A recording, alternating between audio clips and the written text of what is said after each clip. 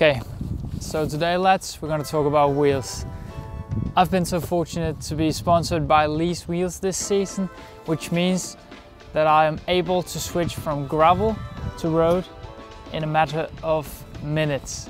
And I mean, going with this setup, the Specialized Crux, compared with the Lease wheels, the wheels are ultimately the thing that enables me to do this thing. And it's the dream. So today we're going to talk about my first experiences with the wheels. Let's get into it.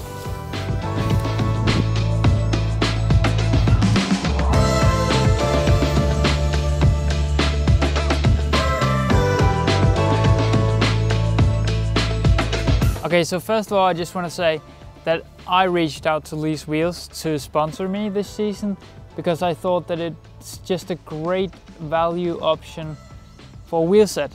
And being a student with two very expensive hobbies, video and cycling, I look a lot at the value proposition of anything that I buy. And I just thought that it would be a great matchup for me to match up with someone or with a company that also values making a good deal, I think. I've got the bike set up right now with the CH40, which is my gravel wheel set of choice. It's 40mm deep, hookless, and yeah, we'll talk dimensions later in this video. Right now, I'm sorry if it's a bit dirty, but I was out riding yesterday and it got pretty muddy for some reason. And also I thought that it could showcase the versatility of this, like having two wheel sets. Because yesterday I was out riding this muddy gravel, and tonight we're doing a road drag race. And I was able to switch between the wheel sets in just a matter of minutes. Luckily for me, I was able to transport my road wheel set right here in this nice bag that I've just got from Lease, which is awesome. It's like a backpack, so you can wear it on your back. So if you're really serious about racing, you could actually ride out to the race with your wheel set in a bag and then switch them over. I mean, I think that would be a great flex to do on race day. But anyway, let's unpack them. Got them right here. That's the back wheel. I've got the front wheel right here. Okay, so for my road setup, I went for the CC50, which is basically just a classic 50mm deep road setup with hooked rims. And I'm actually running tubes on my road setup because I don't want to mess with the having to redo the sealant and all those things. Like it's just easier for me to run tubes. But I've of course got the latex tubes in. 2 years ago, I was actually riding butyl tubes on my Canyon A-Road and decided to try out the latex ones. And honestly, it transformed the ride as nearly as much as when I switched to a high performance tire. It really made the ride so much more soft. And to me, it feels faster. It feels like I'm just rolling over everything instead of bumping and bouncing around. So yeah, right now I've got my road set up with the GP5000 at 30mm wide. I might even go wider than this, but for now I think it's awesome. Definitely go for a 30 or a 28. I mean, there's no reason with all the data out there now to go for a 20mm deep, like 20mm wide tire. Waste of money. For gravel, CH40. For road, CC50. And so far, it's been amazing. But let's talk a bit more into detail about the dimensions of this wheel set. Let's go. Set design for this one is like on point. Never done this much for set design on a YouTube video. The wind is fucking me up though. Fuck it, man. Looks stupid. So, because I'm a total noob and I cannot remember the numbers, I've got the website open on my phone right here. Let's talk gravel setup first. CH40. It's called the CH40 All-Road Basic actually, but I mean, full carbon fiber, deep section wheel for gravel. I wouldn't call that basic at all, but let's just leave it there. It's currently retailing at 899 euros. I mean, it's under 1,000 euros. Come on now. It's such a great value. They weigh in at only 1,570 grams, which is pretty light for such a wide wheel set. They are, as mentioned, 40 millimeters deep, got a rim width of 33 millimeters, an inner rim width of 25 millimeters, which is quite wide, which is really good, as the wider the rim width is, the wider the tire kind of seats on there. And I like wide tires. I've currently got the Specialized 42 millimeters on there, and they measure up around 44 millimeters. They are, however, as I mentioned, hookless, which means that you'd have to check with the tire manufacturer that they are certified to go on a hookless rim. I believe there are some of the Continental tires, maybe the Terra Speeds, that are not compatible with hookless rims, just so that you are aware of that. You can run from a 30 to a 65 millimeter tire on these wheels, so you can go absolutely ballistic, massive on there. And bearings, you can choose a standard, a Croto ceramic, or a ceramic speed, which is dreamy. I've just got the normal, like the standard ones in, because I was worried that the ceramic speed might make the durability of the hubs a bit worse. I have no expertise on saying this, it's just my thought. And for gravel and also just for road, I just want things that are durable, because I intend on using my stuff to the full. The wheels come set up with tubeless tape, which means that you don't have to do anything before you mount them basically.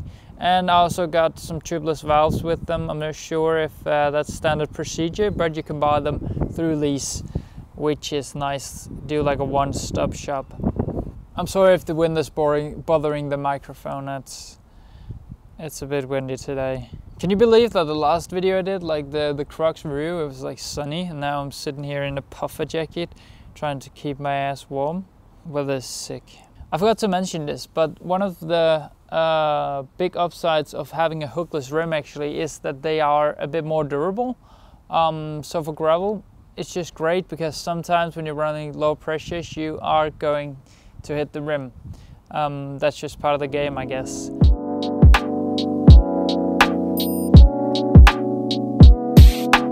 Now let's have a look on the numbers and dimensions of my road setup. It's called the CC50 Basic. Again, it's a 50 millimeters deep carbon wheel. Nothing basic about that, but in lease lineup, it's a basic wheel apparently. Again, it retails for 899 euros, absolute bargain. Go get yourself a pair. Use my link down below. The bearings, you can also get standard Croto ceramic and ceramic speed. A rim width of 28 millimeters and an inner rim width of 21 millimeters, so they are a bit more narrow. Again, tire width, you can actually go from a 25 to all the way up to 50 millimeters. So if you wanted to, you can also go graveling on this tire. They recommend, like for maximum aerodynamics with this wheel set, you go with a 28 millimeter tire. But they also say that the best aero comfort setup is a 30 millimeter tire, which is exactly what I need. Like, I need aero comfort. I need to go long and I need to go fast. So that's perfect for me. Although I do think that you can still run a 32 or even a 35 and still get pretty good aerodynamics out of it. These wheels weigh in at 1,530 grams. All right, so that's the numbers. And just really quickly, one of the biggest advantages of going for these two wheel sets is that the the hubs are identical, which means that when I switch the wheel sets around, I don't have to adjust my gears, and the disc brakes do not rub whatsoever because it's the same length of hubs and the same size. So it fits like a dream. Let's go. So as I have said a couple of times now, these wheels, like these wheels, make incredible value wheel setups. And why does this matter so much? I think it matters so much, especially when you're going for a do-it-all bike, because like these two wheel sets is almost the same price as the DT Swiss 1400. Like they're top of the line, or I actually think that that's the only gravel wheel set they produce. But it's almost the same price that you're getting two wheel sets for. So let's just talk a little bit about ride feel. I've ridden around maybe 3,000 in total on these two wheel sets, not on each, but in total. And I think that they ride great. It truly is so sick to have carbon set up on both road and gravel. I really think that it makes a difference in the ride feel. It kind of stiffens off the ride on gravel a bit more, which just means that the tires are the only fluctuating point, and that kind of feels like that you've got just a smudge more how do you say, like control on the gravel, because there's not that much wobbly, especially when you stumble on the pedals. It's quite nice to have a stiff wheel set. And yeah, for me the biggest thing is just that I now have the ability to go fucking race on these tires, on this wheel set, sorry. Like when I put these on, it truly transforms the ride of this bike. It feels almost identical to an endurance road bike, and that's amazing, I think. Like last week I went crit racing with Kasper Pedersen, who's probably going to ride the Tour de France this year, and the wheels held up. It's bloody amazing. So far I have nothing bad to say about the ride feel, and as I've said, the durability of the bearings is a quite big thing for me, as I've in the past had horrendous bearings. Like, I don't know, I've probably washed the bike 3 times and then the bearings were shut. These wheels, I've had them for 3-4 months, I think, and so far the bearings are nice. So yeah, I really don't have anything bad to say about this. This is just great value, gets the job done, and so far I'm super satisfied with it. Lease also makes disc brakes, so if you want to save a bit of money on the brakes as well, like the rotors, go buy them from Lease as well. And as a bonus, oops, there we go. Woo. As a bonus, they have actually also got Aero Socks. I mean, come on now, they have got it all. If you haven't checked out Lease yet, go through the link down below, check them out, get yourself a nice wheel set for the summer, and I will see you on the road. Let me know if you've got, sorry, I just packed this down. Let me know if you've got any questions about the wheel sets or anything else, and I'll try and answer them best as possible. Thank you so much for watching another video. Make sure to like and subscribe, and I'll see you in the next one. Bye.